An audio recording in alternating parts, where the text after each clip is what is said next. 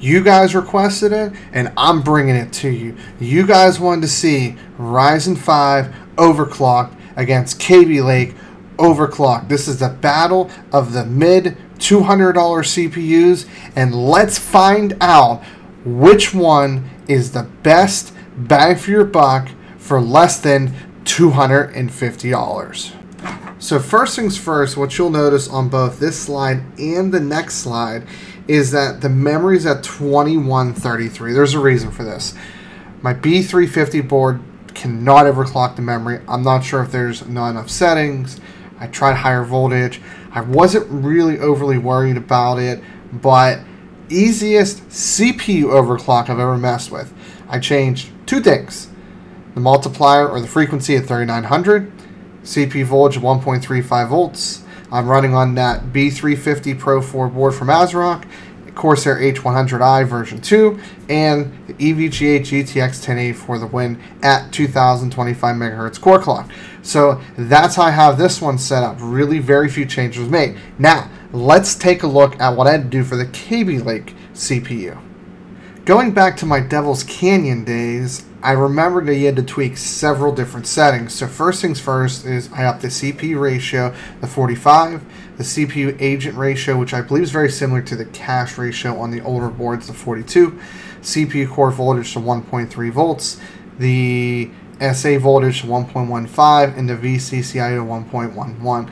Now, as soon as I dialed in and the temperatures were good, I didn't really mess with it anymore. I probably could adjust those down a little bit, but really I just wanted to bring the overclock benchmarks. If it wasn't overheating, I was cool with that. So, let's start. Let's take a look at these overclock benchmarks, and let's see who the king is going to be. The very first benchmark we're going to look at is a CPU benchmark, Ashes of the Singularity, the CPU test. Now, mind you, both these CPUs are overclocked by 700 megahertz over their base clock. The R5-1600 at 1080p scored 32.2 FPS and only gave up 0.4 FPS at 31.8 at 1440p. Very similar story for the i5-7600k, which went 29.6 FPS at 1080p and 29.5 FPS at 1440p on extreme settings. Very, very, very similar performance, but the R5-1600 posed a 10% lead. I don't think we expected this. Let's take a look at the GPU benchmark for this game. It's clear that in the GPU benchmark, the GTX 1080 for the win was the bottleneck here. They both scored within like 1 or 2% of the other. So the R5-1600 squeaked by a little bit of a lead. The i5-7600k scored like 1.5 FPS behind. 1080p, they both scored a little bit higher than 1440p, but definitely in this scenario on extreme settings, the GPU was definitely the bottleneck here. Let's take a look at some other games. So there's a little bit of a story here. The i5-7600k at 1440p squeaked out maybe a 1 or 2% win. At 1080p, however, it pulled about 5 FPS ahead, and 140 FPS, you're looking at 2 to 3% margin of victory there. However, I don't have this on this graph, but the lows for the R5-1600 are 105, and the highs were about 190 versus 75 and 230. So a smaller swing means that the overall experience for the user is going to be better despite the averages being lower. So the i5-7600k did win this one, but I would go to say that it doesn't deliver better experience. Let's keep going. Here we see the R5-1600 have an impressive win. Clearly 1440p is a lot closer, there's more of a GPU bottleneck, but at 1080p there was like 11 to 13% win over the i5-7600k.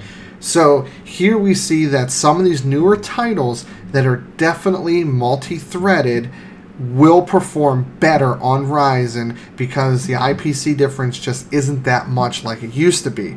Let's take a look though at Cinebench here.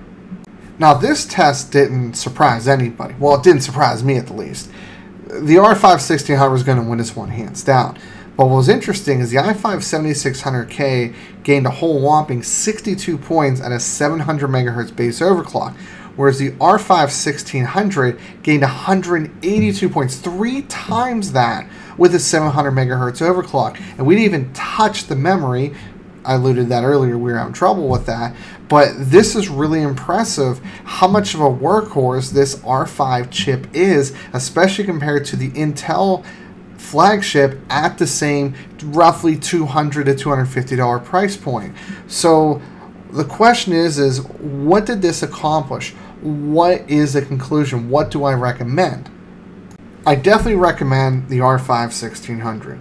Temperatures across the board for both chips were fine, upper 60s, lower 70s, no real concern. I did have some issues with my previous board, the Asus X370 Pro board, because that's where I can get some memory overclocking. This ASRock B350 board, I cannot get the memory to go anywhere. So memory overclocking is probably not going to happen for me, and I do apologize. But other than those two things, I'm very happy with this Ryzen chip. It's cheaper than the i5. It comes with a decent cooler that you can probably do some mild overclocking with. The boards, the B350 boards, are significantly cheaper. If you go to Micro Center, you get some of these boards for less than $60. I don't personally see a scenario where I would recommend somebody to get an i5-7700k for a gaming CPU. I would probably say it's still a little bit early on in Ryzen's cycle for me to recommend a brand new builder to it, but an experienced builder, I don't see it. My tests are showing at stock and overclocked that the R5-1600 is trading blows with the 7600K in single-threaded applications, and in multi-threaded, it's running away with it. I don't think you should pay more and get less overall experience. And the experience gaming, higher lows, a little bit lower highs, but the overall experience is a bit smoother. So those are my thoughts. I like the chip. I like the platform. Still some issues, but I still like it. Next video, I can't do RAM overclocking. I apologize, guys, but I will be doing some WoW videos. You guys love my WoW videos. You want to see how well Ryzen does in WoW. So I'll probably be doing some benchmarking and some live streaming just for you guys. But if you liked the video, like it. If you disliked it, it's cool. You can dislike it. If you want to purchase anything we use in this video, go in the comment section below. Both the hardware and the software, there are links below how to get them.